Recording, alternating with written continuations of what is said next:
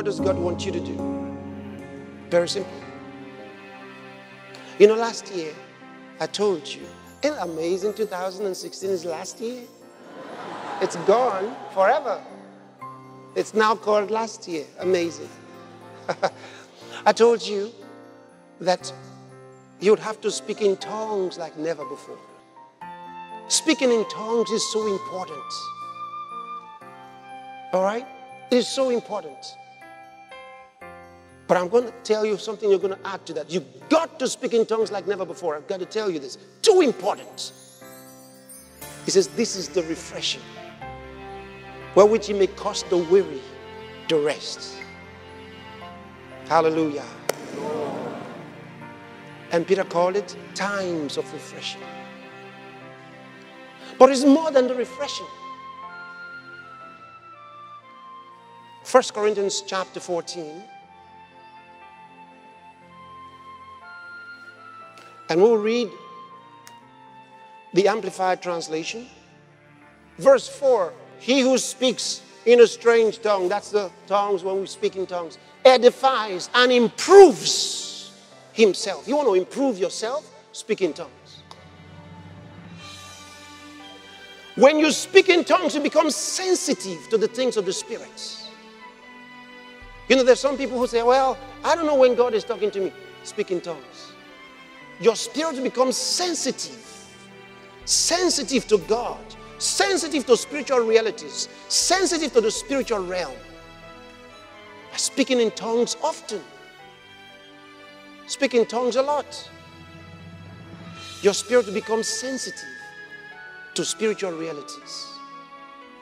He says, he who speaks in a strange tongue edifies and improves himself. So this year you're going to what? Speak in tongues more than ever. Edify your spirits. Improve yourself. Turn to the book of Jude, verse 20. Still amplified version. I want you to notice this. You'd love it. He says, but you, beloved, build yourselves up, founded on your most holy faith. Make progress. Rise like an edifice, higher and higher.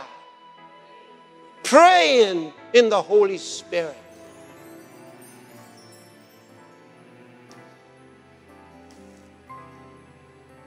Build yourselves up, founded on your most holy faith. What do you mean by most holy faith?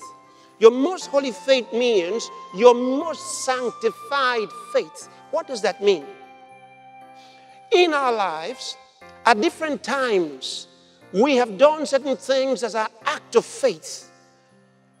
Sometimes your faith was not very high. Okay?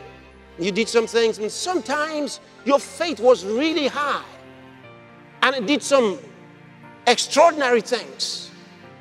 Now, your highest faith that you ever expressed, God is saying, hey, build on that. That's your most sanctified faith. That means the faith that had no doubts around it. It had nothing like fear coming close to it. It was your highest, purest faith. That was your best expression of your faith. He says, build on that. Don't build on the lower one. Build on the higher one. Build on your most holy faith. How'd you do it? Praying in the Holy Ghost. Through praying in the Spirit, you become, not only do you have sensitivity of the Spirit, what happens is your faith is purified. Your faith is purified. Praying in the Holy Ghost. Hallelujah. So, praying in tongues is important. I mean, why was Paul so successful? Why was he so successful? Simple. 1 Corinthians chapter 14. Go to verse 18. This is what Paul said. Read that for me. What does it say? It says, I thank my God. I speak with tongues more than ye all. I mean, he had the boldness to tell that church, I speak with tongues more than all of you. It just tells us how much this man spoke in tongues. No wonder he was so successful. If you will speak in tongues, nothing will stop you. You'll be building your spirit strong if you will speak in tongues. Are you hearing me? So don't play light on speaking in tongues. Some Christians say it's not important. Well, they don't want to have a successful life. They say, oh no, it's not so important if you can speak in tongues sometimes. Well, if it is sometimes, look at, did you read what we just saw? He says, I thank my God, I speak with tongues more than you. Glory to God.